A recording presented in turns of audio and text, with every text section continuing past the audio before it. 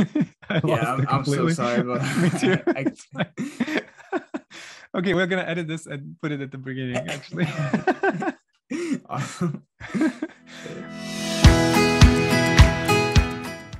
Hi, everyone. Welcome back to another episode of the Council Interviews. Today, I have a very special guest, Tyler Rodrigues, aka withspaces.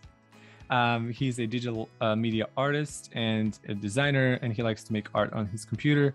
And he's known for his 2140 collection on Cardano. Welcome, Tyler. What's up?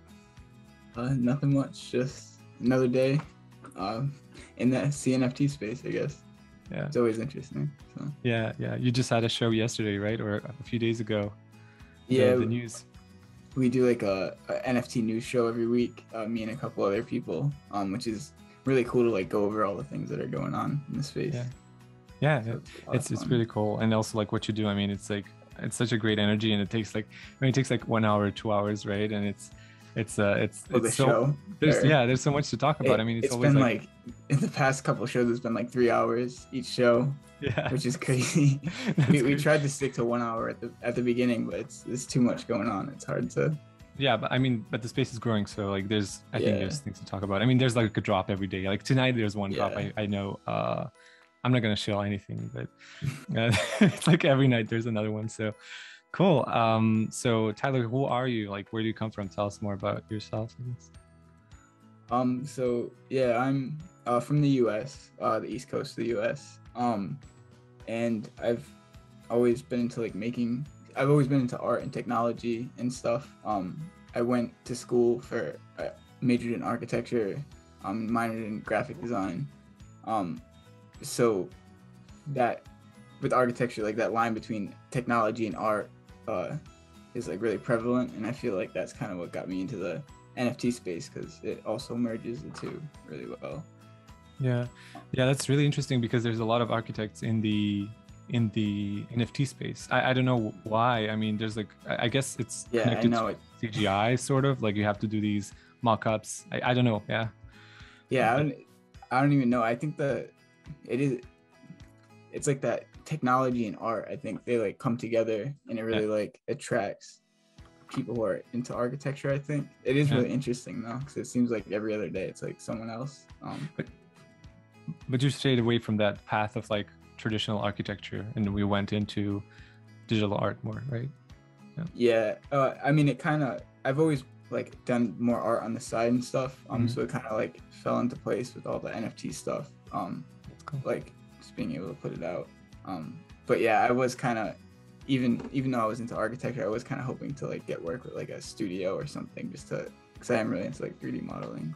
Yeah, that's cool. Yeah. So let's talk about your art and like what you like to do, or what's, I've seen your stuff, of course, but for the viewers who haven't spent much time in the NFT space.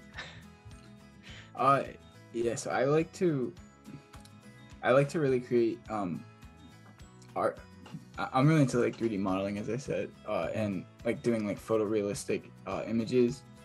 But I also like incorporating like a story into things in a way, like rather than just making something that looks cool. I'd rather have something that looks cool and has like a bit of a story behind it, I guess. Just because it creates more, it's more like substance, I think, like gives more to look at and to like take in and stuff, I think. That's interesting in terms of like, curation as well, like how, we have artists who have reached out to us and they were like, okay, this is pretty, but for you, like, is that enough, or do you want to see like something that's more like, okay, this is like, it has a story, this has some substance to it? Yeah, sort of. I mean, I guess I maybe am not necessarily looking for story, because I know some artists like aren't always like, some artists don't go that way, where they just go for like beauty over story. I think what I plan on looking for the most is like unique, like individuality, like uniqueness, and I know these are probably like simple answers, but like creativity too, because I know a lot of people that are like super creative, but they aren't getting like the views that they should be getting. Yeah. And it'd be really cool to like try to spread give those people a platform too. Definitely. I mean, that's what Artano is about, right? Like we want to give a platform for new artists. And there's actually in the chat, like yesterday, there was a big, not a big discussion, but like a discussion about, you know, is Artano too like high end or too restrictive? And my answer is no. Like, I mean, our goal is actually to grow a new generation of artists who grow up with NFTs, you know, and who have this technology from the beginning of their career, and they can use it to earn a living. I mean, that's how this all started, this whole thing, and not just people, you know, in the US or Europe, but everywhere. And anybody who has access to the internet and, you know, can open a wallet. So we talk about curation a bit, but like, what are important things to you, you know, when you see a profile, or how do we make it less biased? Because that's also a question we get a lot. Or if you like less biased as like as the curator. Yeah. So we are a bit centralized now, and I think people are worried about this 20 people who we chose as the core team, and we're really open about it. We don't want to. Yeah. So like, how do we get less bias, you know, in the council? Or you? I mean, to be fair, I feel like because we've done those. I don't know if people know, but we've done like those like tests where we would look at artist profiles and stuff, and I mean, I really didn't see too much bias, at least in my opinion.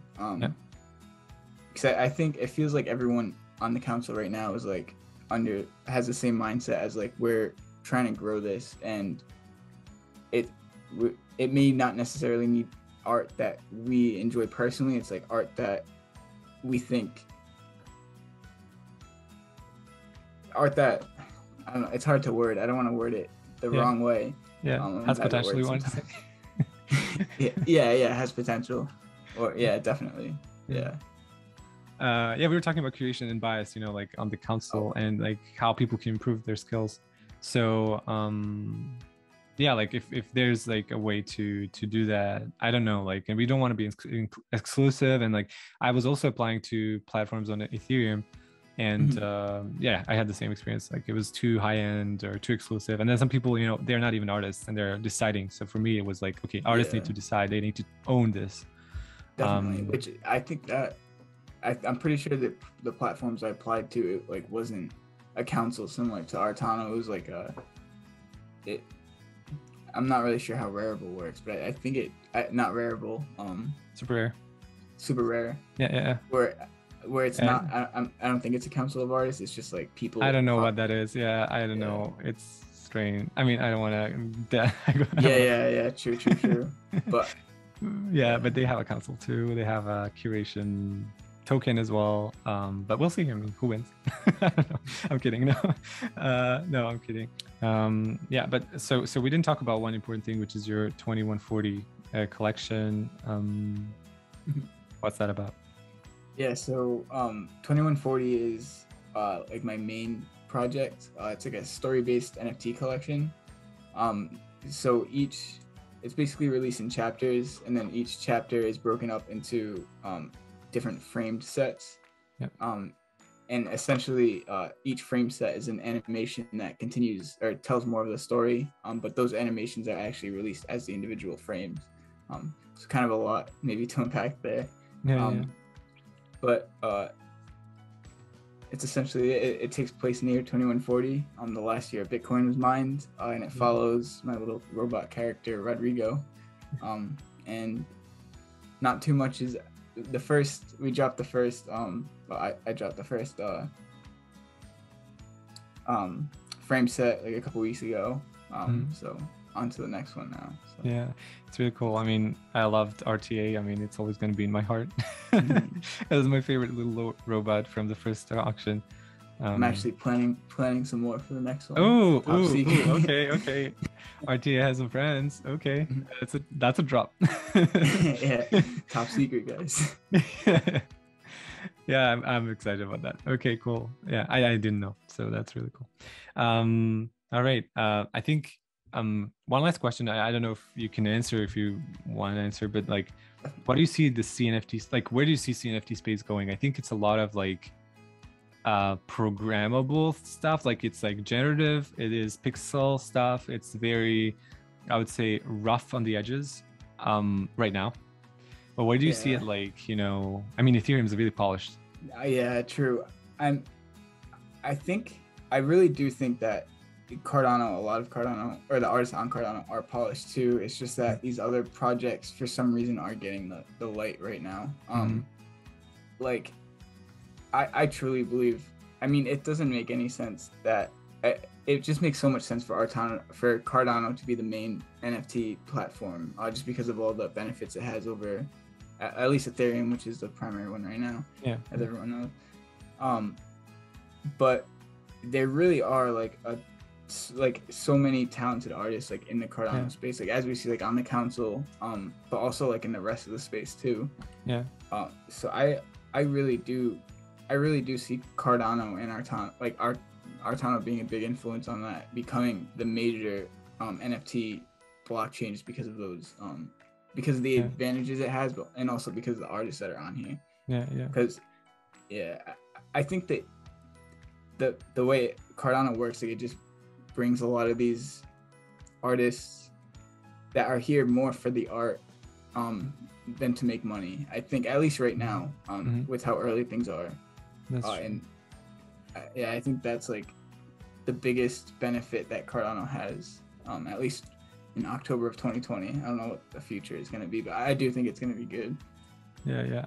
I hope so. I mean, I really hope so, because there's a lot of talent out there, and there's also a lot of talent to be onboarded onto the blockchain space. And what we're trying is to actually, you know, reach out to the actual like traditional galleries and like bring them into the space so that they become a bit more aware of decentralization and like the whole ethos of Cardano. But yeah, I agree with you. There's a lot of talent, and I can't wait also to see them on the next drop on Artano, which is coming soon. And let's see. I mean, let's see how it goes. I really hope there's a lot of success for all of them and us in the space. So I think that concludes our little interview. Can I ask you an interview question? Sure. When are we gonna see some Matteo NFTs hit the scene? Anytime soon? My mom is in the other room. I locked her up in the other room, and she was like, "Oh, when are you gonna finish these?" And I'm like, "Well, I don't know. I mean, the paintings are here in the room. They're in Serbia, but and I want to finish that. There's 25 paintings that are like 1 meter. That's like it's huge. I mean, it's not huge, but it's big, and they're gonna be done, but I don't know when. I need time, I guess, to. True, yeah. It's a bit technical though. Like my paintings are very minimalistic, so it's like a lot of like measuring stuff and but yeah, we'll see soon, hopefully. I don't know. Definitely. Cool. Okay, thank you. That was Tyler, and with Spaces, we are done with our little interview. I'll see you around. Next up is Domagoj from Croatia, so stay tuned. And yeah, thank you, Tyler. Yeah, thank you too. Okay, see you next time. See you guys.